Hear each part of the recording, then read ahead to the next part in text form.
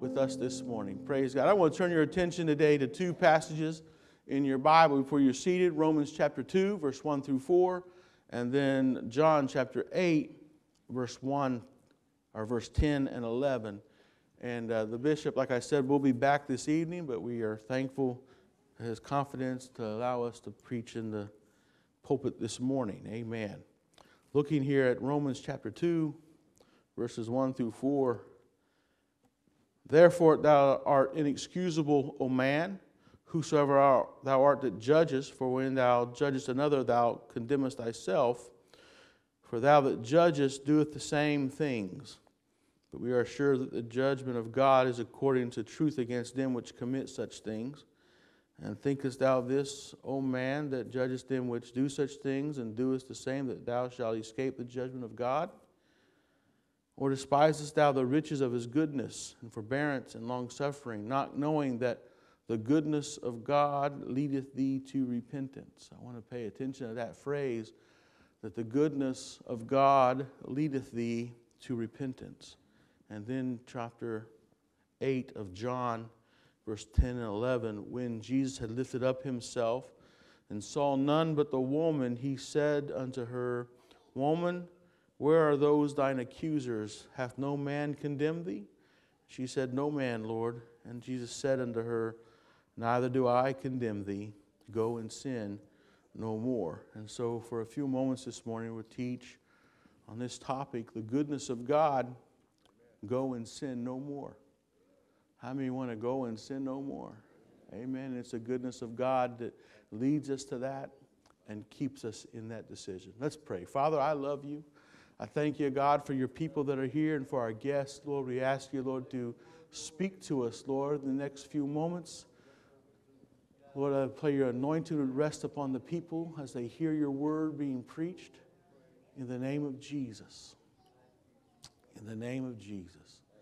Praise God. You may be seated in the presence of the Lord.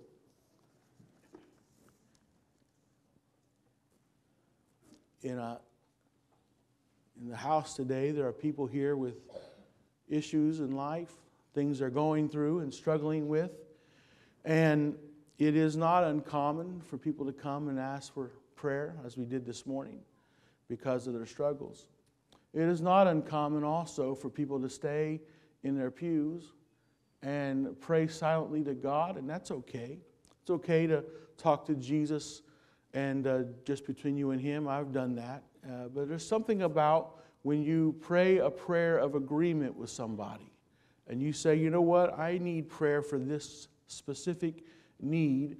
Would you pray for me? The Bible says that 2 or 3, it talks about the power of agreement. That if I agree with you and you agree with me and we pray to the Lord, then we have a powerful team there. And so when we come into the house of the Lord, it is a good thing for us to be able to talk to somebody and say, would you pray with me? I can't carry this burden on my own any longer, or I don't know what to do with it. And we begin to pray, and God's peace and His answers come. And so we're thankful for that. That is part this morning of the goodness of God. In our text this morning, we have this story of the woman caught in adultery. The Bible says that Jesus went unto the Mount of Olives, and early in the morning He came again into the temple, and all the people came unto Him, and He sat down and He taught them. And the scribes and Pharisees brought unto Him a woman taken in adultery, and when they had set her in the midst, they say unto Him, Master, this woman was taken in adultery in the very act. Now Moses in the law commanded us that such should be stoned, but what sayest thou? And they said this unto Him because they wanted to tempt Him. They were trying to get Him to make a misstatement so that either He would upset the Jews around Him or He would upset the Roman governors in the area because of His answer. And so Jesus knew what they were doing. How many are thankful for a God that knows all things? He even knows the motives of your heart. And so the Bible simply says that He was quiet. He stooped down, and with His finger He began to write on the ground. The Bible says as though He heard them not. I want you to know this morning, sometimes silence is your best friend. My wife tells me all the time that discretion is our friend, which means keep your big mouth shut. And so, and I found that to be true. I was reading through the book of James one day. Actually, I was praying. Lord, give me wisdom, because your word says, if any man lack wisdom, let him ask of God, who giveth to all men liberally and upbraideth not. So I was praying for wisdom, and the Lord spoke to me in my prayer time and said, look up that scripture. Look up that word discretion. What does it mean? And really, when you boil it down, that word wisdom simply means discretion. It simply means being quiet. Sometimes the wisest thing that you can do in a situation is not talk. Sometimes your talking is like fuel on a fire that causes it to flame and burn out of control. But if you'll just be quiet, there's another passage of the Bible that says to be still and know that I am God. Stand still and see the salvation of the Lord. And so I have learned in life that there are often times, most of the time, when I want to react, when I want to say something, I have been maligned, or somebody I know I'm close to has been mistreated. I want to rise up. But if I would hold my peace, we used to sing a song, if I hold my peace and let the Lord fight my battle, victory shall be mine. But it's hard sometimes to hold our peace, ain't it? And so they brought this woman to Jesus. They threw her at his feet, and they accused her of this crime that she had committed, and they tempted him. They were not interested in the woman. Don't you know that this morning? They were interested in only one thing. They wanted to humiliate this woman.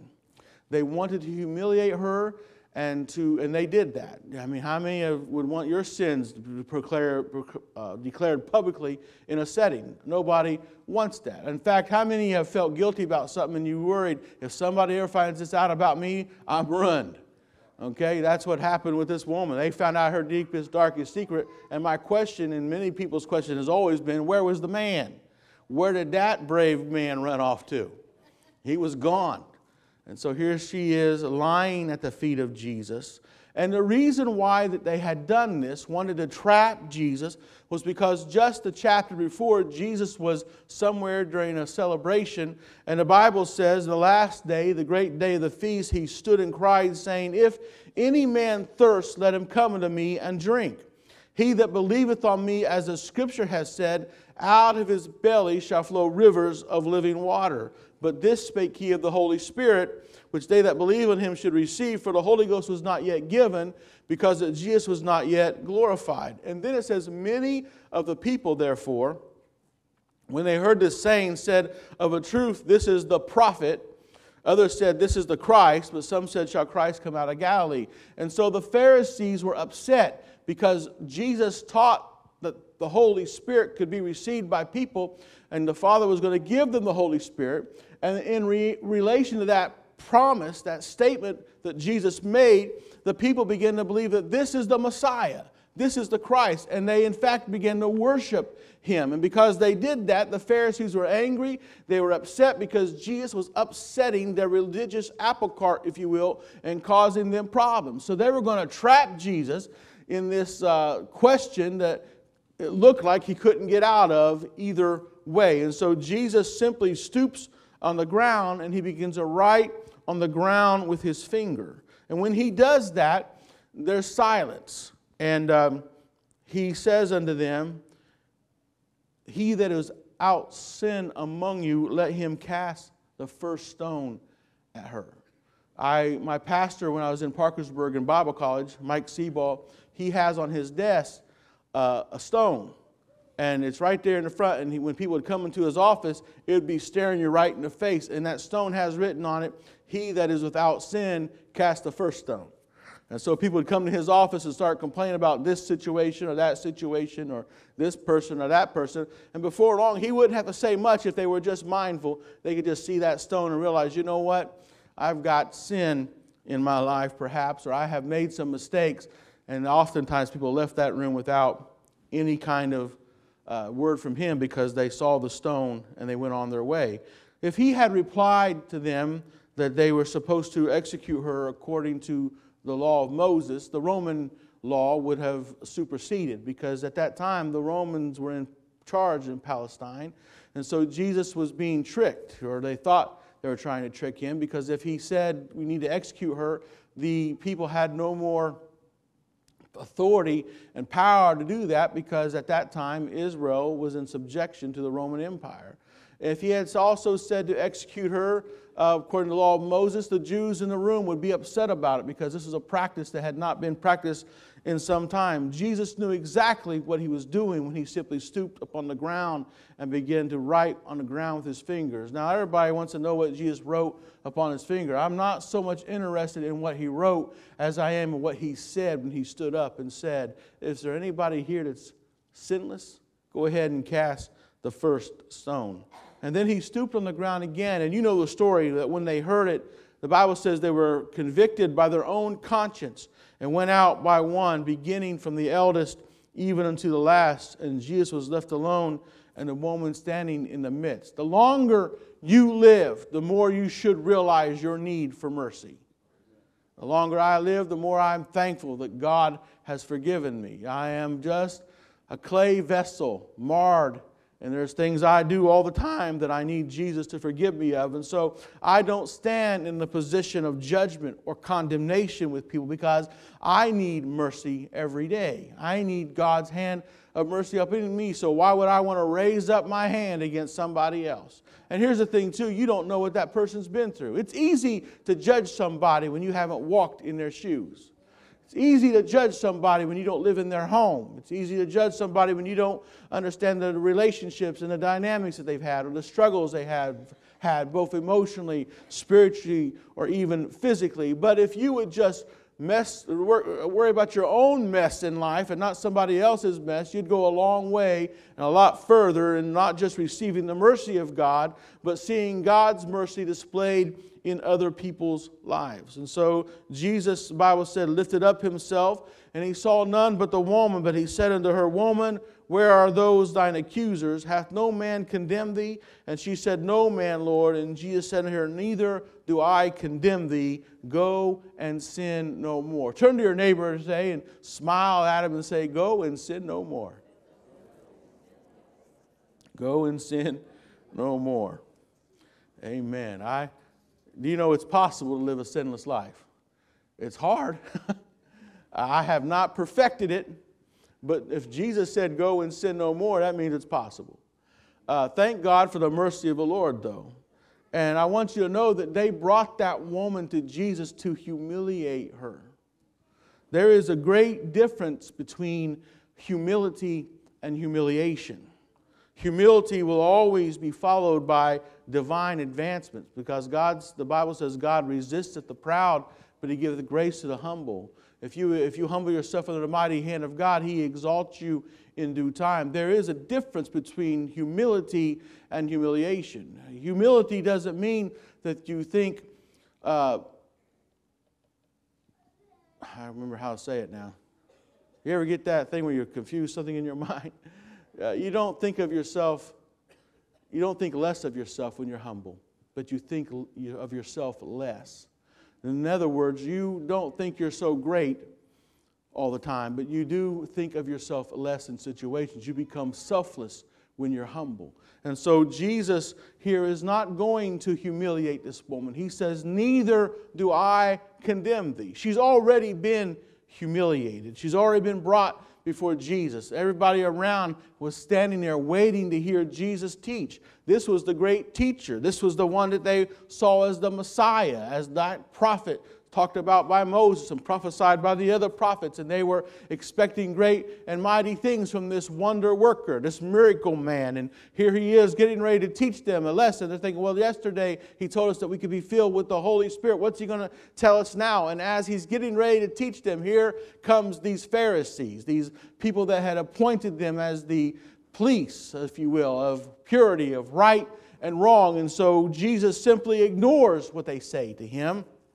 because he understands what they're trying to do. Humiliation is different, because humiliation always leads to degradation. The enemy wants to degrade you. He wants to tell you lies about yourself. He wants to focus on these little things that might trip you up and begin to make you think that somehow there's something inherently evil and wrong about you so that you can never overcome the sin that tempts you. The Bible says that we are supposed to be careful of the weight and every sin which does so easily beset us. But it also says, sin not, little children, but if you sin. The Bible said, if you sin, you have an advocate with the Father, Jesus Christ the righteous. God has made a way for you, even after you've been born again, to come and say, Lord, I'm sorry, because He doesn't want you to live in humiliation and in condemnation. He doesn't want you to live in shame. Instead, He wants you to live in victory and living for Him in a way that you will be always looking towards what you can do for Him and not living in your past where you're lying on the ground degraded and wounded and injured. And so it is important for us to be in right relationship with Jesus. There is therefore now no condemnation to them which are in Christ Jesus, who walk not after the flesh, but after the Spirit. There is therefore now no condemnation. The Lord is not in the condemning game. He's not into this idea of making people feel bad about themselves and putting them under His thumb where they can never get up. That's what humiliation does. But Jesus doesn't do that to people. He lifts the fallen from their fall. He sets us up on a rock. He takes us out of the miry clay. That is what He is about. And every one of us at some point in our life, and maybe even this week, needed Jesus to come along and put His hand down and lift us up out of that miry clay that we were stuck in, out of that degrading thing that we allowed ourselves to get involved in. That's what Jesus does. He comes along and He lifts us up. He lifts us up. That's why the Bible says He does not reject the contrite and the broken spirit. Your contrite heart, your broken spirit. He is leading you. As the scripture I read earlier, the goodness of God is leading you to repentance. Why is the goodness of God leading us to repentance? The Bible said, for God so loved the world that He gave His only begotten Son, that whosoever believeth in Him should not perish, but have everlasting life. For God sent not His Son into the world to condemn the world, but that the world through Him might be saved. He is not going to condemn you this morning.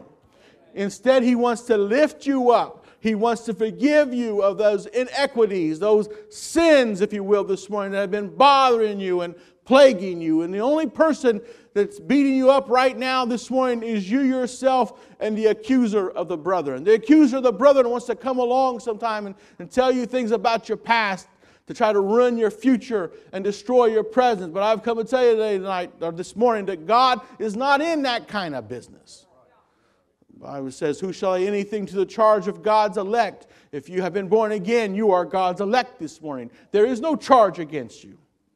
It is God, Romans said, who justifies. God has justified you. You stand before Him, not a man or a woman who has sinned, but one who has never sinned. Because once you're justified by Jesus, in His eyes, it's just as if you had never done it in the first place. Now, we're not that way in our humanity. We like to calculate and keep score and hold on to things. Somebody introduced us, well, that's mark number 1. I told a man one time, he made me mad. I said, I'm going to write your name in a notebook so I can mark it out, because I was mad at him. That's not the way to do things. It felt good to say it at the time, but the Bible lets us know that if someone's going to come against you, don't avenge yourself on them. He's the avenger. He's the avenger. Amen? He is the avenger. He's the one that has the right to avenge you for the weapons that come against you. And remember that the weapons of our warfare, they're not carnal, but they're mighty through God to the pulling down of strongholds, casting away imaginations and every high thing that exalted itself against the knowledge of God. You think you're battling a person. You're not battling people. You're not battling flesh. You're battling spirits that are motivating people to try to come into your life and to destroy you.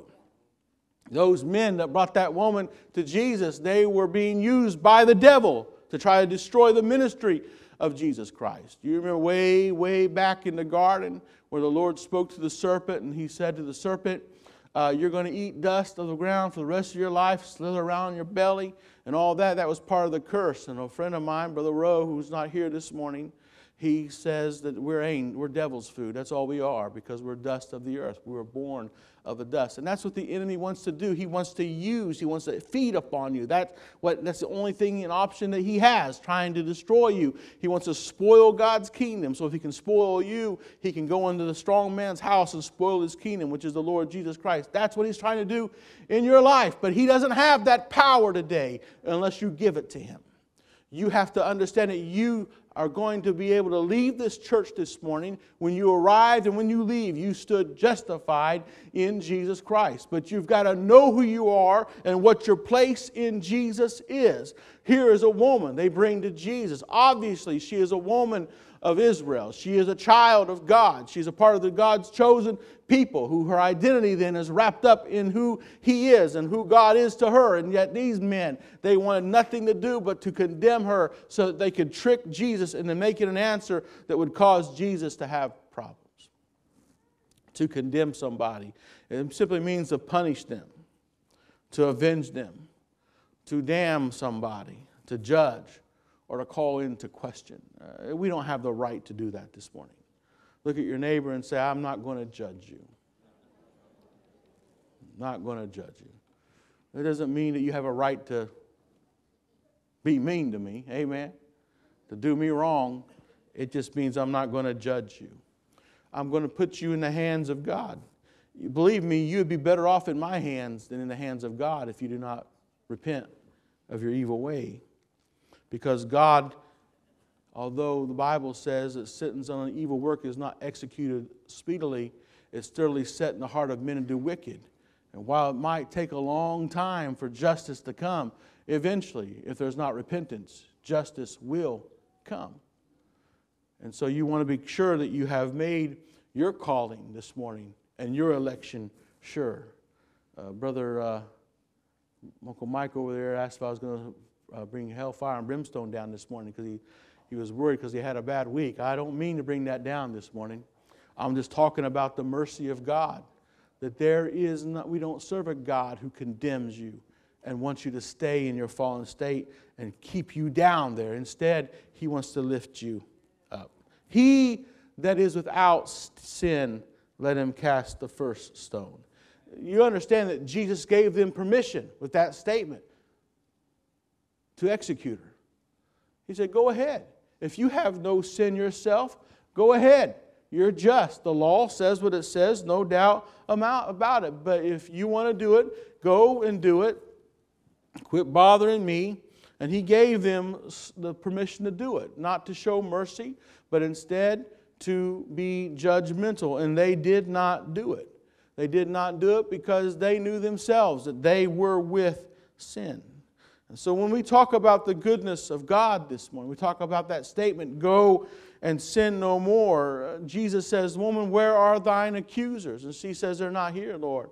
And He says, neither do I condemn thee. Go and sin no more. It is that goodness of God that leads you to repentance today. How many are thankful for the goodness of God? How many are thankful that He is going to lead you into mercy?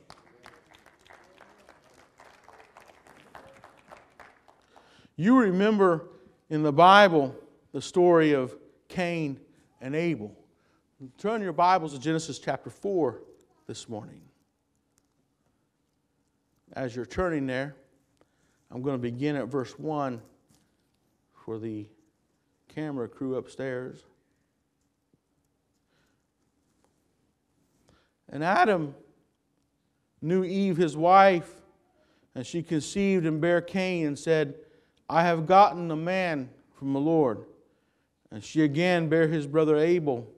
And Abel was a keeper of the sheep, but Cain was a tiller of the ground. And in the process of time, it came to pass that Cain brought of the fruit of the ground an offering unto the Lord.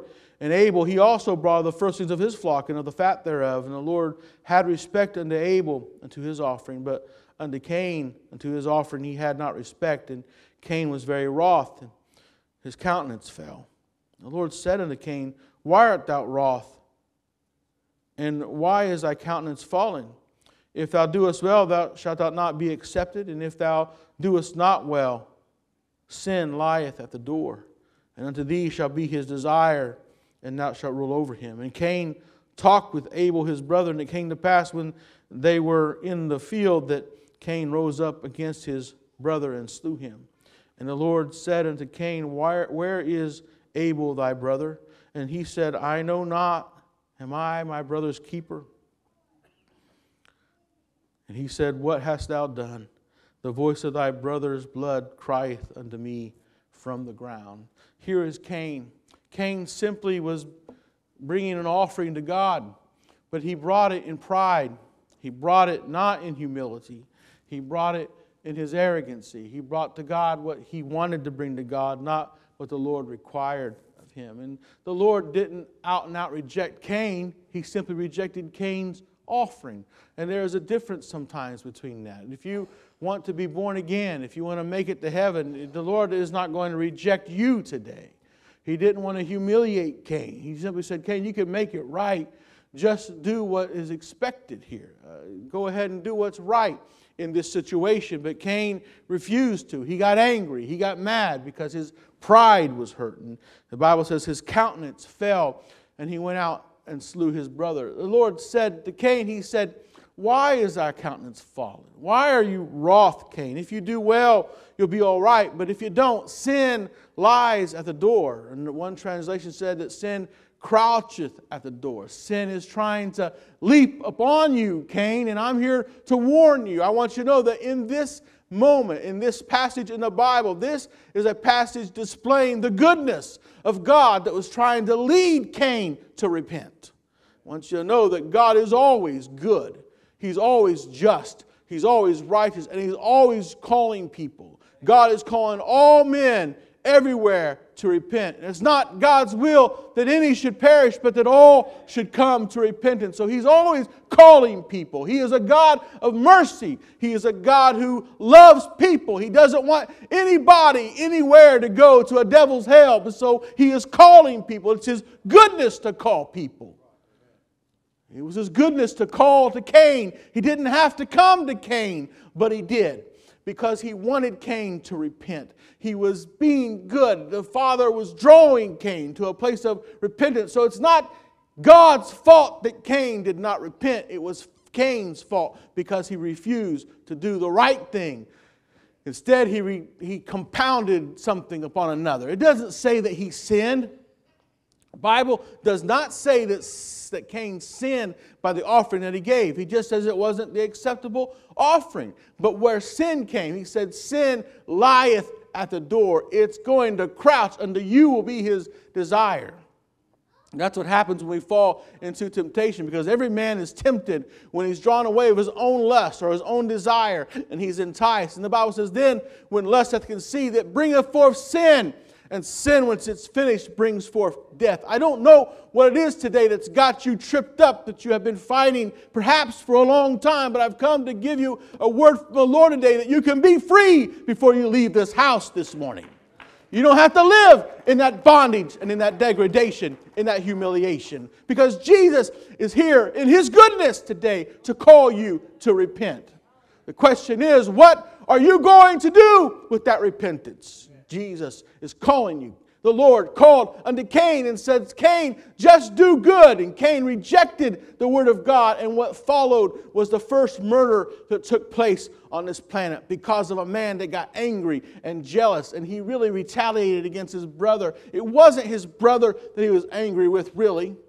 It was his own self. And yet he turned it and he fell into sin. So sin will mark you. It will change you. It marked Cain. Cain walked around with a mark from that day forward, separating him from everybody else because of the sin that he committed. I want you to know today, you don't want that mark of sin upon your life. Sin will begin to work on you. Sin will begin to make its marks upon your face. The Bible says that the way of the transgressor is hard. How many have seen somebody that was in their early 40s or late 30s and they looked like they were 60 and 70 years old, and you found out they just lived a hard and rough life? That's because the Bible is true. It says that the way of the transgressor is hard. Amen. And then I've met people who were in their 60s and 70s that had lived godly lives and had never gotten messed up and living out in the world like they didn't, like others have done, and they look young because of their age. Somebody told me the other day I looked young. I told them it's not that, it's the fat that pushes out the wrinkles, makes me look young. Thank God for, was it collagen, whatever they call that. But there are people that live righteous and holy lives. There's a glow about them. I love to be in the presence of the elders, the righteous saints of God, because there's a purity in their presence. And there's a youthfulness in their step, because they've given their heart to the Lord. And then I've been around people, we work around people every week that are in the lows of life. They have made decisions that have compounded one tragedy upon another in their life. And they're 25 and 30 years old, and they look like they're almost 50 because of what sin. That's what the devil wants to do. He wants to humiliate you. He wants to degrade you. He wants you to degrade the image that you bear. You bear the image of the Father upon you, because you were made and created in His image. And the enemy wants to destroy that. Here is Cain. Cain could have repented at any time. He could have changed his mind. He could have done the right thing. Repentance is simply a change of mind, to head in a different direction. And God saw that Cain was taking a downward slope into what would eventually result into out-and-out sin. He was in His goodness saying, Cain, you don't have to live this way. Cain did not listen. You have a choice this morning. You have a choice to either make Cain's choice and to ignore the word of the Lord in your life, to go ahead and continue living in humiliation and shame. Go ahead and keep on regretting your actions of the past and let it eat at you and keep you from peace. Or you can do what this woman did. Jesus said, go and sin no more. And the Bible doesn't record we ever hear from her again. Why? I believe it's because she went and she sinned no more. She heard from God. She obeyed God. She did what she was supposed to do. Same moment that Jesus offered her forgiveness, everything in her life changed. She stopped living in sin and she started living in repentance and in holiness. When you truly repent, a change takes place in your life. When you truly repent, you don't want to go to the places you used to go. You don't want to do the things that you used to do. You want to focus solely upon Jesus and live holy and righteous and godly. And so the message of salvation this morning is good news. It's the gospel of Jesus Christ. How that Jesus Christ, God manifest in the flesh, came to the earth, and He was born of a woman, and He walked among men, and He taught, and He made disciples, and He had a death, He had a burial, He had a resurrection. And then the Bible says that He was seen of people. That's the gospel for us today. We die out to our sins. We say to God, Father, forgive me. I'm not going to do that anymore. We make that commitment, then we keep the commitment. Then we're baptized in the name of Jesus, the name that's above every name. The Bible says that at that name, every knee is going to bow and every tongue is going to confess that He is Lord. And then we are baptized. After we're baptized in that name, we come out of that water. We begin a resurrected life as we're filled with the Holy Ghost. And everybody in the New Testament was filled with the Holy Ghost, spoke with tongues as God's Spirit gave them the utterance. And then we're seen. That means you become an example to the world around you of the resurrection power of Jesus Christ. The changed life that you now have, you bear in front of people as they see you and they notice the change that's going on in your life. How many times have we heard the stories of people born again that came and they would say to people, there's something different about you. What is different about you? Well, that's an opportunity at that moment for you to share the gospel of Jesus, the good news of what He's done for you. Romans chapter 6, we are called to go and sin no more. We receive the goodness of God. And God has given us this mercy. Now, just because the Lord gives us mercy, just because the Lord is not willing that any should perish, does not mean that we should take that mercy that comes from God and misuse it. Doesn't mean that at all. Look at Romans chapter 6, verses 15 to 23, it simply says, "What then? Shall we sin because we are not under the law but under grace? God forbid. Know ye not that to whom ye yield yourselves servants to obey, his servants ye are to whom you obey, whether of sin unto death or of obedience unto righteousness? But God be thanked, that ye were the servants of sin, but ye have obeyed him from the heart, that form of doctrine which was delivered you. Being then made free from sin, you become the servants of righteousness." There was a time in your life in which you were the servant of sin. You were following after the path of the devil. You were following his ways and his path. But then one day you made a decision. I'm not going to do this anymore. I'm going to take the words of Jesus to heart, and I'm going to go and sin no more. No longer then are you the servant of sin, but you're the servant of righteousness. Then he said, Paul wrote, "I speak after the manner of men because of the infirmity of your flesh. For as you have yielded your members servants to uncleanness and to iniquity, even so now yield your members servants to righteousness unto holiness." You have the right today. You have the choice. You can either fall into a state of iniquity and sin, or you can go ahead and make the choice to live in righteousness that leads to holiness. And then, for when you were servants of sin, you were free from righteousness.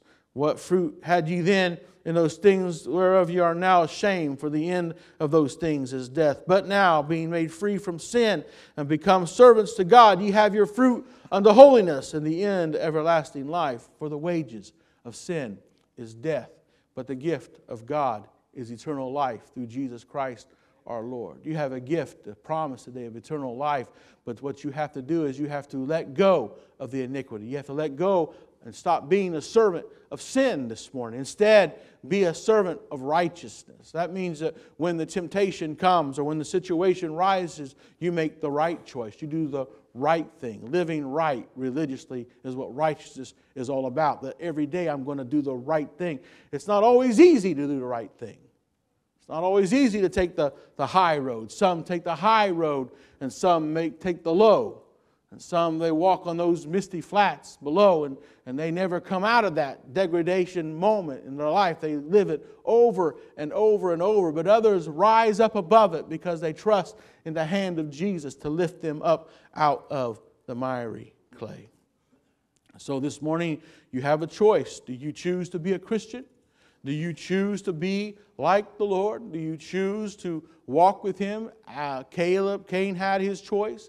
Cain could have chosen to do right. Instead, he chose not to do right. And so the wages of sin, it's death. It is still death. But the gift of God is eternal life through Jesus Christ our Lord. So it's still the goodness of God that leads us to repentance, even though it didn't look like it at the time. Here's the interesting thing about the woman caught in the very act of adultery. It was the goodness of God that was leading her to repentance. Her accusers were bringing her for judgment. They picked her up. They brought her and threw her at the feet of Jesus. They made the claim against her. Was she guilty? Yes, she was guilty. Sometimes life gets so hard and you think that people are so harsh and it looks like nothing's going right for you, but God will use that situation to lead you to repentance. He was doing that with Cain. He was doing this with the woman caught in the act of adultery. The agents of her shame and her humiliation were there accusing her. These people that had go ahead and identified themselves as some kind of sheriff of righteousness in town. And yet here she sits, she kneels, she lays there with, I'm sure, her head down upon her knees upon the ground. And there's no way out of this. So Jesus finally says to her, "Woman, where are your accusers?" And she says, "They're not here." And He simply says, "Go and sin no more." So what looks like what might be the worst day of your life, the day that you got caught in your sins, the day that some people found out about what you did and it's mortified you, although that might be a very embarrassing moment, although that might be the moment that you are fearful of the most, it might be the best thing that ever happens to you, because that is the goodness of God leading you to repentance. I got caught doing something when I was much younger, and I'd hidden it away so nobody could find out about it. And my mom found out about it. And she came to me about it. Actually, she went to my dad about it. Well, let me rephrase. She came to me about it, and I compounded one problem upon another because I did something that children do. I lied. I did not tell the truth. And so then my dad comes in the room. He says, who did thus and so? And I was a stubborn boy. It was the goodness of God that was leading me to repentance. But I was like Cain. I wasn't going to have none of it. And you know, for years, I dealt with that problem because of how badly I felt about it. Because here's what really happened. I never admitted to what I did.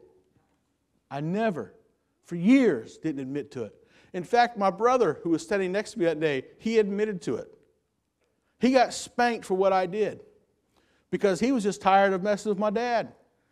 My dad was saying, if you tell me that you did this, if you confess to it, I won't spank you for doing it. And he didn't spank him for doing it. He spanked him for lying to him. Not because he lied. Here's the thing. It wasn't that he lied, okay, about doing it. He had never done it in the first place. So my brother was getting, and here I was, in my silence, I let it go on. I was more fearful of that board of education coming down upon my backside. And for years I lived with that guilt. My brother, and so one day when I was a little older, I went to him, much older I should say, and I apologized to my brother. I told my, and it was way past any time for any punishment. But I didn't allow the goodness of God to lead me to repentance that day. And I dealt with, in my mind, always knowing I had done wrong, not just by my father, not just by my mother. I had done wrong by my brother. And sometimes when we don't do right by each other, it compounds problems. And it puts things up between us that causes conflict. There is to be no conflict in the house of God. It ought not be that way. Is it present? Yes, it is present sometimes. I'm happy to say my brother forgave me. He probably forgot about it until I brought it up to him because he got spanked so much that it was one of many things. But he probably forgot about it years ago, but it stayed with me. That's what the enemy wants to do to you. He wants those things in your past to stick with you, to stay with you, to interfere with the relationships that you have with other people. But the Lord is able this morning to take your past, everything that you have been condemned by the enemy over, and He's able to take it and take it to Himself and leave you standing here at this altar free and clean and justified before Him, just as if you had never done it. So it's the goodness of God that leads you to repentance. It's the goodness of God that simply says, go and sin no more. But what is your response to His goodness today? Is your response just to move on and to ignore it? Is your response to do like Cain did and turn it on somebody else? Or is your response going to be like this woman caught in the act of adultery? Jesus says, go and sin no more. And she went and she sinned no more. Are you thankful this morning for the goodness of God? Amen. Would you stand with me this morning? Hallelujah. Hallelujah. We serve a good God. He is calling all men everywhere to repent. You might have some big, deep secret. It may be something small. But what you got to do is you got to give it to the Lord this morning. Offer it to Him. And let Him have complete control of that situation in your life. Praise God. Would you close your eyes right now and just lift your hands and talk to the Lord?